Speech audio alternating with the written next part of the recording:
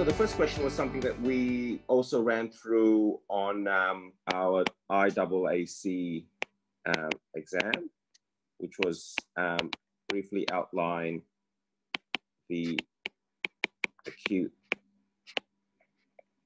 management of MH. And then after that, it essentially wanted you to talk about dantrolene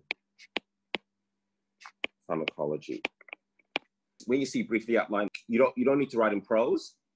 What they want you to do is just have a stepwise process with regards to the acute management of MH. And then the second part of the question is dantrolene pharmacology.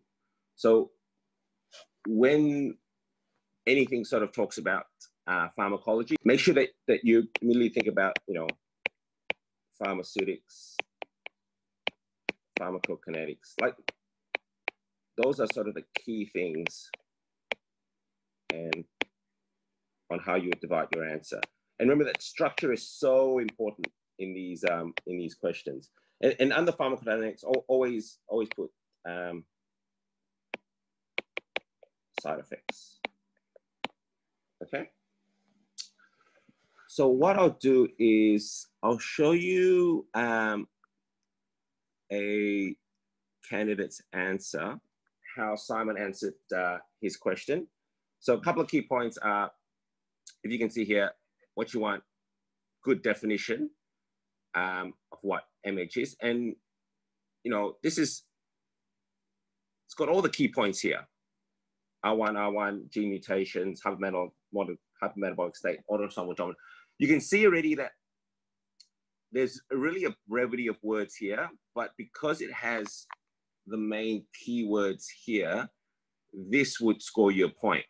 And, you've got other answers which are a little bit more verbose, and they would score a point too. So what I'm trying to say is, even with a brevity of words, as long as you've got the keywords in, you're able to score a point. After that, he's got his acute management, and it's already quite nice in terms of how he's done it, sort of stepwise. All right, and this is where this is where you start scoring your points, and it's a very sort of nice, easy sort of tick off. So the examiners will have like a list of things that they have on their scoring card, and essentially they'll just tick off all the ones that you've listed. You've got the main things here: dantrolene, ABCD.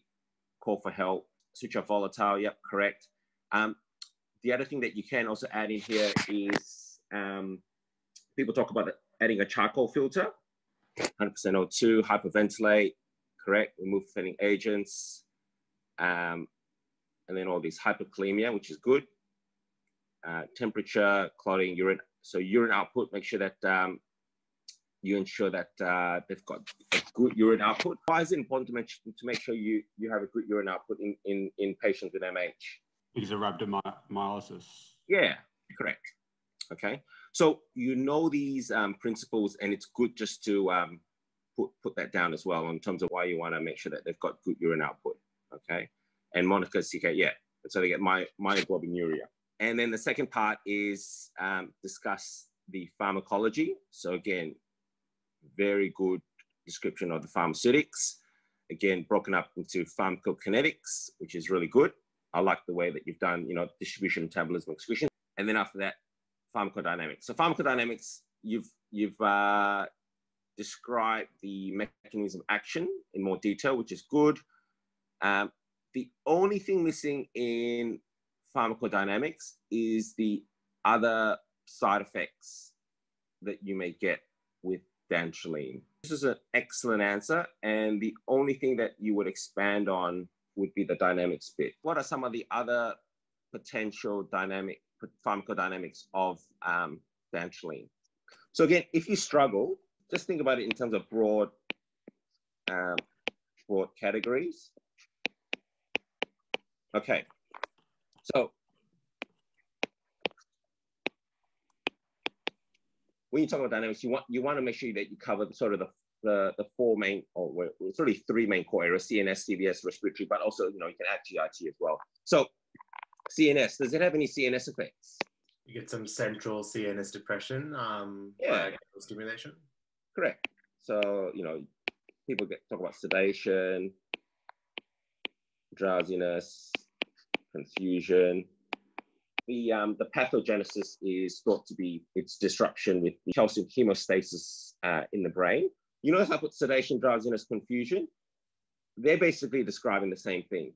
So, I mean, in the interest of time, you could just put sedation and that will score you that 1 mark.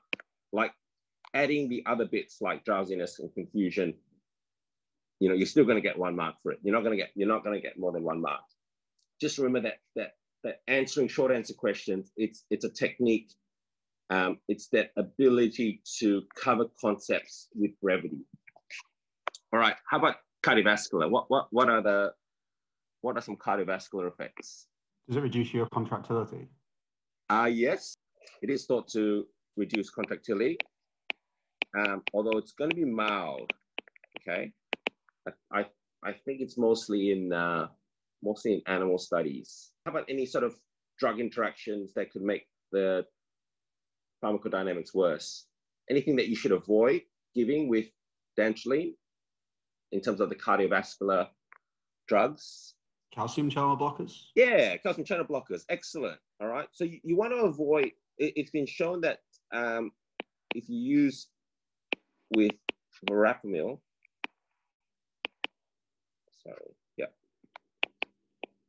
it causes hypoxaemia and myocardial depression. All right. Sorry, this is meant to be an arrow. So you want to avoid calcium channel blockers, and there's certainly been reports with its use with verapamil, which is a L-type calcium channel blocker. And what happens is that leads to hypoxaemia and myocardial depression. How about respiratory? Skeletal muscle relaxation and yeah. So often, you know, people mention you get skeletal muscle weakness, which may decrease ventilation. Obviously, not a issue when someone is intubated and paralyzed, but this is something that you need to consider if they're not. And then GIT, very common: nausea, vomiting. May also have hepatitis, tissue necrosis with extravasation. Let's go on to the second question. So second question is, describe the physiological basis of methods used to prevent hypoxaemia prior to intubation in a RSI, and then after that, it wants you to describe the adverse effects. So I can tell you what's the easier one to answer. This bit here, the physiological basis of methods used to prevent hypoxaemia, people would really just focus on the physiological basis. What they would struggle in, the methods used to prevent hypoxaemia, and they would struggle with the adverse effects. So the natural inclination of how a candidate who would look at this answer, they would go, I've got a lot of knowledge on the physiological basis of hypoxaemia. So they would spend a core of their answer describing this, about 1 line describing the methods, and probably a couple of words describing the adverse effects, which would lead to a below par mark. Having a question like this, what I do is I divide it. I would spend 5 minutes on the physiological basis and 5 minutes on the methods and the adverse effects. All right. So let me show you what I would do. This is probably where you start with, a nice easy definition. What's the definition of hypoxemia? PaO2 less than or equal to 60 millimeters of mercury. Okay, the second thing is, what's the aim of pre-oxygenation? Increase your safe apnea time. Excellent. Okay. Increase safe apnea time. When we think about increasing safe apnea time, we're looking at increasing O2 stores. And where are our stores of O2? Primarily the FRC. Excellent. FRC. Yep. But also bound to hemoglobin. Blood. Excellent. There's one more, but I can't, it's just left my brain. In the muscles, myoglobin? Yeah, Yeah. correct. So blood is both hemoglobin and dissolved, and then myoglobin. So your aim is to increase oxygen stores in FRC, blood, which consists of hemoglobin dissolved and myoglobin. The next thing to note is that your normal oxygen consumption at rest, what's that in mils per kilo per minute? 3 to 4. Yeah, so 3.5 mils per kilo per minute. So the next bit is, what's FRC normally in mils per kilo? 30 Yeah, mils per kilo. is 30 mils per kilo. What's the difference with the safe apnea time with air versus 100% oxygen? Goes from like 40 seconds to 6.5 minutes. Yeah. I think. So it provides approximately 30 seconds of safe apnea time with air. So FiO2 0.21 versus 7 minutes with FiO2 of 1.0. So what you're trying to describe is that the methods that you are going to talk about next is all aimed primarily at improving and maintaining your oxygen store at FRC. There is a method in terms of how you calculate this. Do you know how they come up with these numbers? I actually wrote out the alveolar gas equation in my answer and then showed where the numbers came from, which is quite time consuming. But I felt when I read the examiner's report that it was actually something that they wanted. I was going to ask you, Sam, what you thought about that, because Yeah. whether the money's in just stating it, the facts, or going through the process of proving it with, the various equations, which is, as Imogen said, quite time consuming. I'll tell you why it's complicated. So FRC reserved with air. FiO2 equals 0.21. FRC is 30 mils per kilo. O2 consumption is 3.5 mils per kilo per minute. So your alveolar gas equation is PaO2 equals FiO2 multiplied by your barometric pressure minus 47 minus PaCO2 over 0.8. With an FiO2 of 0.21, what does that normally equal out to? About 100.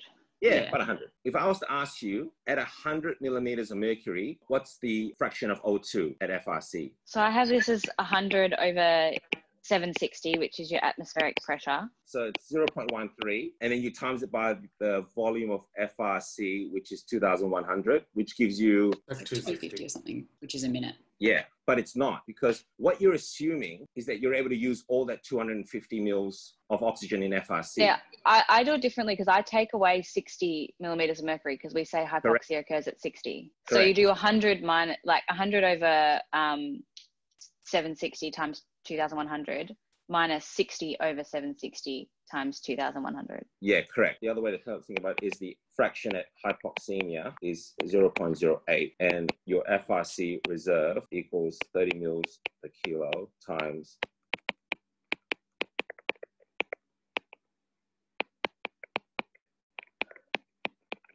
equals 1.5 mils per kilo, and essentially it's 1.5 divided by 3.5, which is your oxygen consumption, and that gives you 0.43, which is approximately about 25 seconds. The problem with doing this is that you need to explain this again for 100%. Imagine writing all this down and then repeating it again for FRC reserve with oxygen. I've done this numerous times, and even at 10 minutes, I would be pushing it. If you can't get out in 10 minutes, then we have no chance.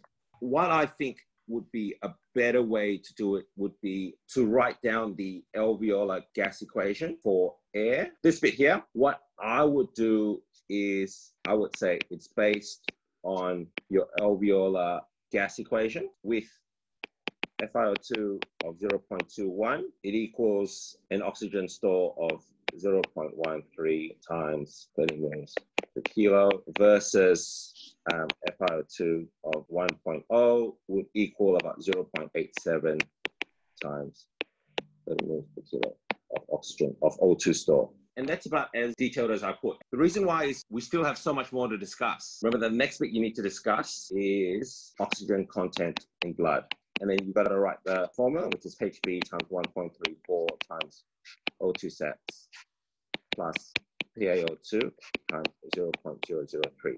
So if you were to run 100% oxygen, only increases content by 2 mils per deciliter. That's a key thing to note. If you do the calculations, it doesn't actually give you an appreciable amount of time. The bang for your buck is actually just with FRC. Now, you've covered the physiological basis, definition, a description of the aims, which is the safe apnea time. So definition, safe apnea time, where the stores are, that they'll give you another mark, knowing about oxygen consumption at rest, talking about FRC and the difference in time based on the alveolar gas equation, and then after that, the content in blood. You've got the formula here, and then you've got the concept that it only increases content by 2 mils. So I can tell you that in itself is 5 marks there. That's half the question answered. And what you want to do next now is you want to talk about the adverse effect of the methods. So adverse effects, I think someone talked about apneic oxygenation. If you were to run, nasal cannulas or high flow nasal cannulas in all your patients, what's a potential downside to it? The face mask won't seal properly.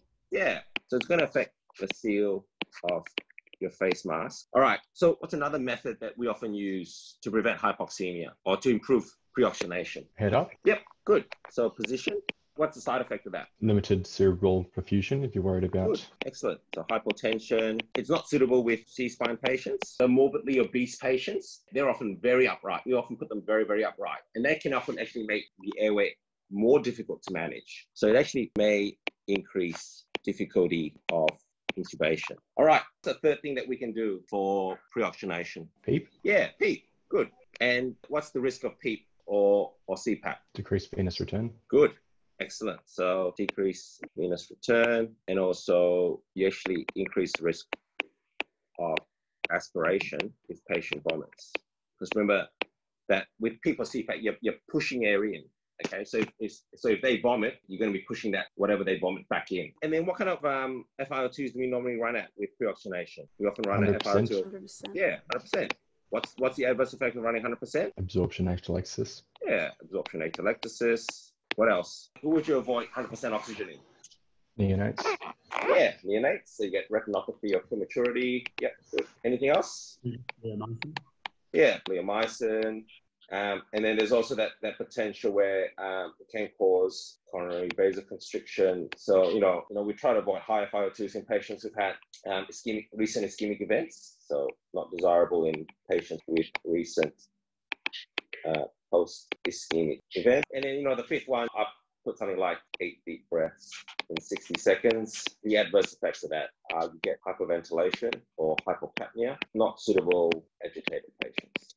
So you can see, for this question here, a lot of us would spend a lot of time on this, and very few would actually spend much time on this and this. But a complete answer, you need to make sure that you've got all this. And you got to balance that with being able to talk about the physiological basis, which is definition, aims, as well as the formulas that are involved as well. So the next question is, draw the O2 HB and CO2 HB dissociation curves on the same axis, partial pressure versus content, compare and contrast these two curves. All right, so you get a question like this, you'll panic. Because how many times have we seen an O2, HB, and CO2 dissociation curve on the same axis? Have you guys ever seen it? When I did this question, I had to look in so many textbooks just to try and find one. I think there's one hidden away in West in the new edition somewhere. Yeah, it's not easy at all to find. So what I would do is I would leave a page blank. And when it talks about compare and contrast, what's the kind of format that we often like to put? Table? Yeah, table, okay? So what I would do is I would leave a page empty, and then I would go straight to my table of my O2 curve and my CO2 curve. Couple of things are I'm going to have arterial point and what my venous point is. Because remember, when you've got two dots, you can pretty much draw a line. So what's our arterial point for the oxygen curve? What's a normal PaO2 in arterial blood? 100. Yeah, 100. Excellent. And at 100, what is your oxygen content? Depends on your HB, but 18 or... Normally we say about 20, just to make it nice and easy. What's your venous partial pressure of oxygen? 40. 40, good. And what's the content at 40? It's like 15. Yeah, 15, correct. All right, for your CO2 curve, what's the arterial CO2? 45. That's probably more venous. Normally arterial CO2 is often about 40. Venous will be about 45, 46, we'll say. So unfortunately, you know, these are sort of numbers that you need to know. But you can see that by knowing these numbers, it allows you immediately to be able to draw the diagram. And I'll show you how. So what I would do is draw my curve. I need to be at 100 here. So I can go 50, 75, 25.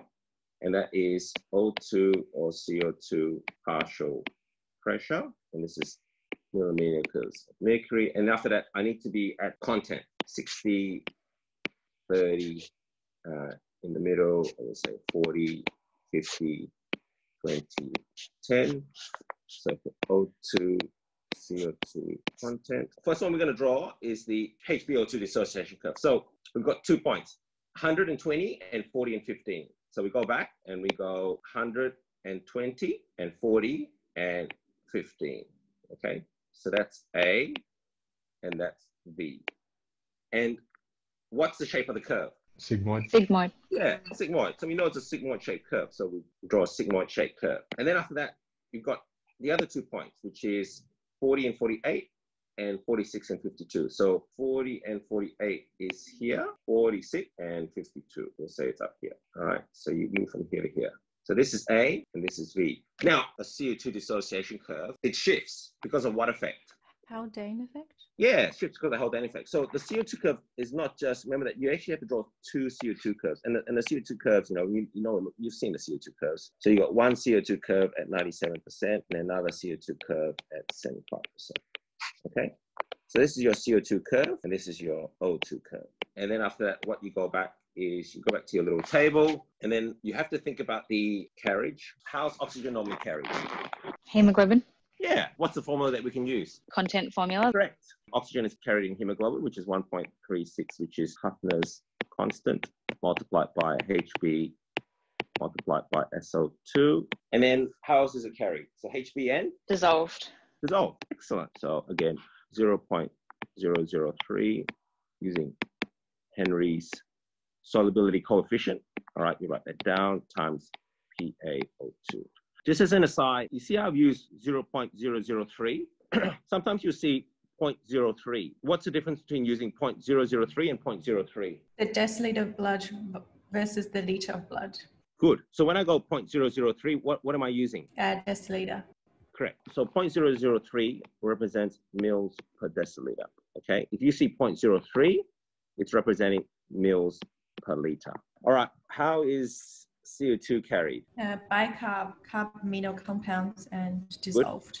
Good. So the arterial is 5% dissolved, 90% bicarb, and 5% carbamino.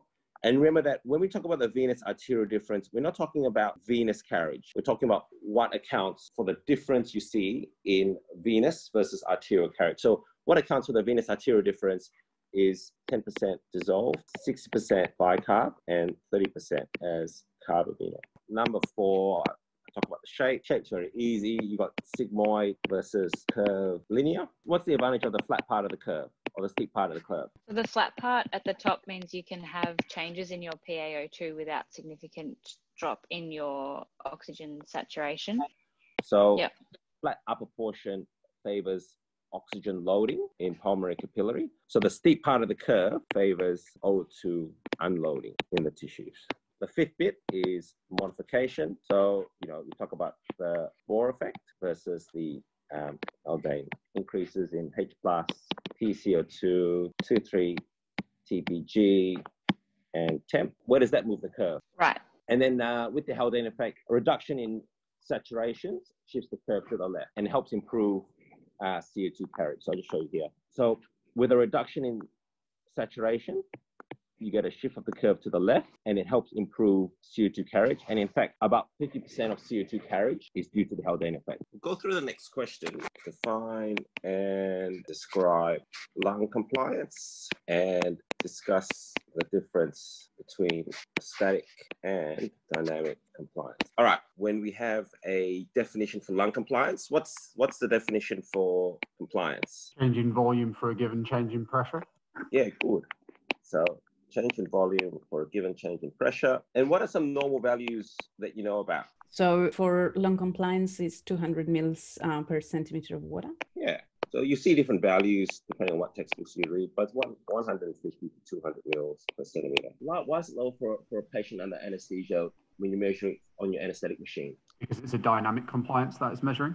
Yes, good. One, it's dynamic. And I think under GA, you're already lost to like 20% of your FRC. Yeah, good. So you do get reduced compliance under anesthesia. The other big thing is that when you are measuring it on an anesthetic machine, what kind of compliance are you measuring? Includes the chest wall compliance, I think. Correct. Really the big difference is that you're measuring total respiratory lung compliance. And this 150 to 200 is really an isolated lung. The formula for total compliance equals 1 over the compliance of the lung plus 1 over chest wall compliance. What's normal chest wall compliance? That's also about 200. Yeah, sort of 150 to 200. If I was to say the lung compliance is 150 and the chest wall is also 150, what would be your total compliance be? 75. Yeah, correct. So your total compliance would be 2 over 150, which is approximately 75. So I want you guys to actually see that number. Total respiratory lung compliance, when you include both lung and chest wall, is actually a lot less than what you see in terms of the numbers. And the reason for that is because of this relationship here. So in actual fact, when you actually look at the anesthetic machine and in terms of the compliance that you calculate on your anesthetic machine, when you look at the change in volume for a given change in pressure, you will note that probably a lot closer to this number than in the 150 to 200. Now we need definitions of static and dynamic compliance. So what definitions do you have for static and dynamic compliance from your respiratory tutorial? So static compliance would be the total compliance when all alveoli are at equilibrium with the atmosphere or the external environment, and it's in the absence of airflow. Very good. That's mine. And again, remember that I always think about it in terms of brevity. All these concepts, you do need to think about it in terms of being able to reproduce them in the shortest amount of time. Kaz, what's your definition of dynamic compliance? So the definition I have here is the instantaneous total compliance measured during the respiratory cycle without the cessation of airflow. So I guess it's taking the compliance and accounting for airflow at the same time. I actually know what you mean, and it's 100% correct. But I want you to go back, try to cut it back so that it's about one or two lines. So that dynamic compliance is basically the change in volume and change in pressure when no gas flow is occurring. And essentially, it's just 2 points. What are the 2 points? The 2 points are basically end inspiratory. End expiration and end correct. expiration. Yeah, that's right. The end inspiratory and end expiratory points. Okay. So now we've defined and we've described lung compliance. The next thing that we need to do is we do need to draw curves. When we look at a static compliance curve, what does the curve often look like? It displays hysteresis. Yeah, it sort of looks like this. Now, what does a dynamic compliance curve looks like? Similar, but less in volume, less height. Yeah, you see them often run at tighter volume. What you often see is a curve that looks like this. Remember that when we look at the static compliance curve, we're looking at the total lung volume. So this is all TLC, and it will often, you can go up higher, but tends to be at tighter volume. So the question is, what causes the difference between the dynamic compliance versus static compliance? It's the slow alveoli. For which one? For dynamic. So you're looking at the different time constants. When we talk about time constants, I just want you guys to really know about time constants. So a time constant is the time required to 63.2% completion, or 1/1/E. Or the other definition is the time required to reach completion if the initial rate of change were maintained, or compliance times resistance. You don't need to know this. A time constant, it's mathematically derived. If you look at the exponential function, and if you go back to sort of pharmacokinetics, time constant is 1/K. We also know that the formula, Ohm's law, V equals I times R. If I was to flip that around, I put I equals V over R. And remember that I equals flow equals current, and then V is pressure. So flow equals pressure over resistance. And remember that you can also define flow in terms of change in volume for a given change in time equals P over R.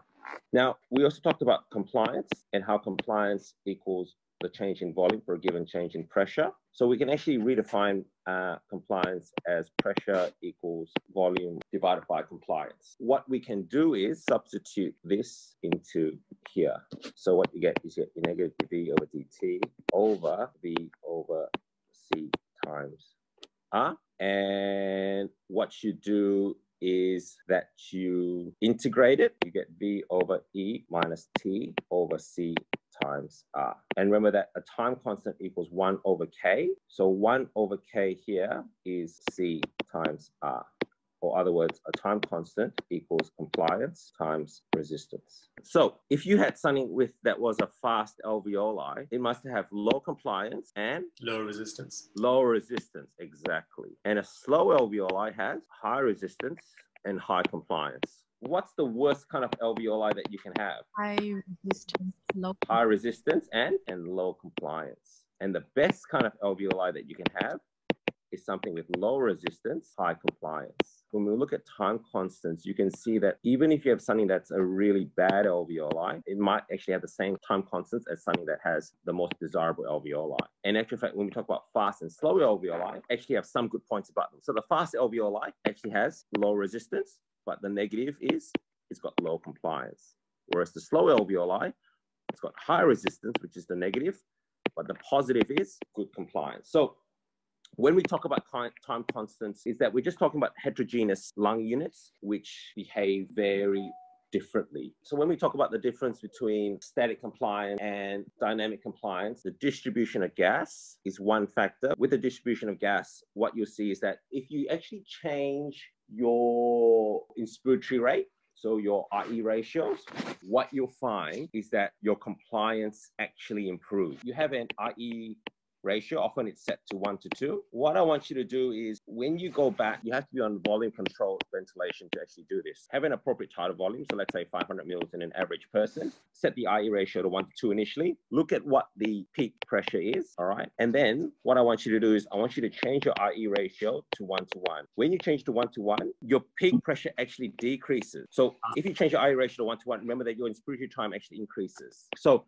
if you have a short inspiratory time, what you'll often see is more fast alveoli. And that's why your compliance drops as your IE ratio reduces. Okay, so as you increase your inspiratory time, you see your peak pressures drop. As you decrease your inspiratory time, you see your peak pressures increase. Now, what are some of the other factors that affect dynamic compliance? Respiratory rate. So respiratory rate has to do with the distribution of gas. Because remember that as you increase your respiratory rate, you actually decrease your inspiratory time. And as you reduce your respiratory rate, you actually increase your inspiratory time. So respiratory rate is also a factor in terms of distribution of gas. So that's the other thing that you can do is that as you reduce your respiratory rate, you'll actually see your peak pressures reduce. So that is part of it, yes. Anything else? Airway resistance. Airways resistance. Yeah, good. The really big thing about dynamic compliance is that it includes airways resistance. When we talk about the dynamic compliance curve, this bit here is airways resistance. Whereas you don't get that when you're measuring static compliance. Because you're at steady state and because there's no flow of air, airways resistance is negligible. You see a component, some textbook, where they've got like another little smaller, do you know what this bit here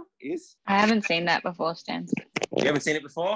All right, I'll just quickly run through this with you guys. So worker breathing is a change in pressure and a change in volume and needed to overcome both elastic and non-elastic resistance. Non-elastic resistance consists of both airways resistance and viscoelastic resistance. So remember that with dynamic compliance, it includes both elastic resistance and non-elastic resistance. And this is the graph from West that you'll often see. So the shaded area represents airways resistance as well as the viscoelastic resistance. So you'll see a diagram like this, and this is in Ganong. The dark blue shaded area here represents airways resistance, and this area here represents tissue resistance. Remember that lung it's not a true elastic body. It's what we call a viscoelastic body. If you look at the difference between a viscoelastic body and an elastic body, a true elastic body is that when you stretch it, all the potential energy that you generate stretching it is able to be released for a counterforce. Whereas a viscoelastic, it has a property where,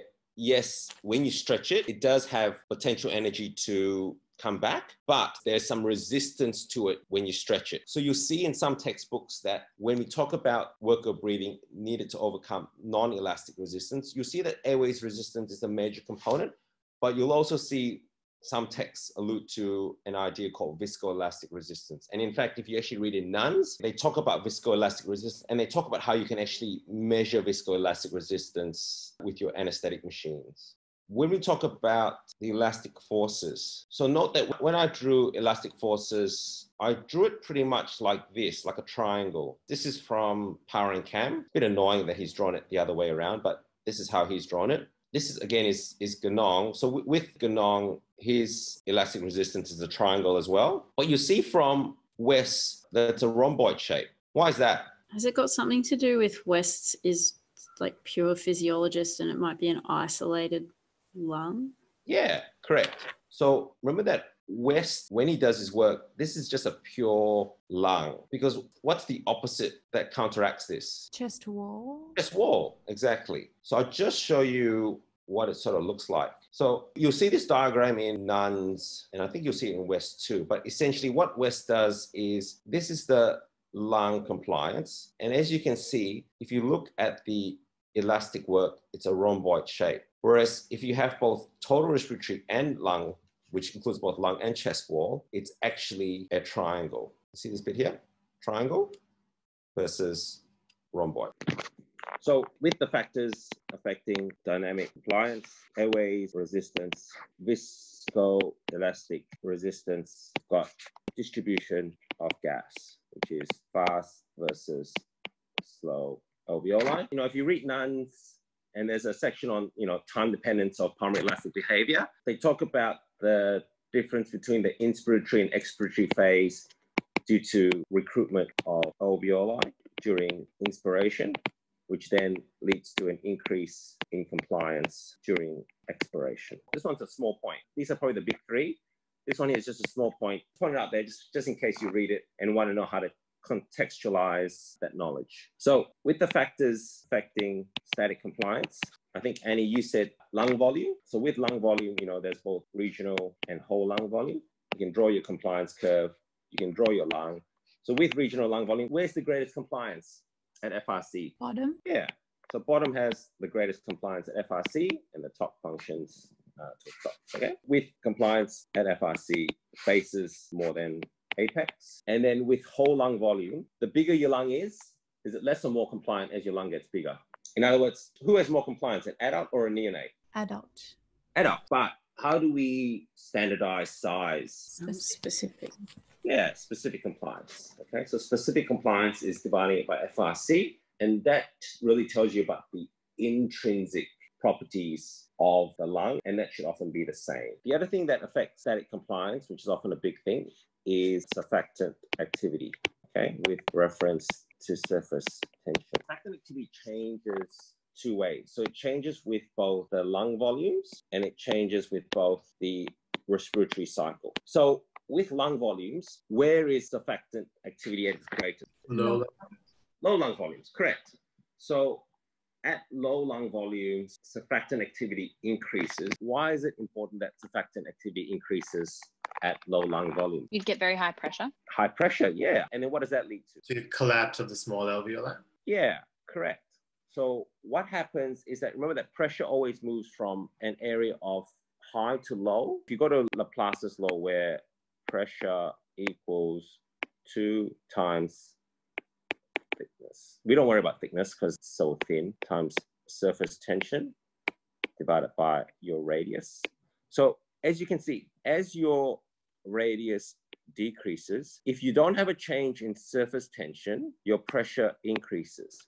And if you think about it, this is what they call the pendulum effect. So if you have a small alveoli, the pressure in here increases. And what it does is it moves that air into here, leading to airway collapse. But what happens is that because of surfactant activity, your surface tension actually decreases proportionately a lot more than the radius. And so your pressure actually drops. And so the reverse happens. Now you get movement of air from here to here. And so you get these small alveoli being maintained. The other thing that you'll note with surfactant is that its activity is greater during expiration than inspiration. And there's a couple of theories behind of why this happens. It's quite complex. No one really understands it. You know, they talk about a mono versus multi-layer process. But what this says is that during the expiration phase, this is more compliant than the inspiratory. So this is inspiration, this is expiration, that the compliance during expiration is more than the compliance during inspiration because of the changing nature of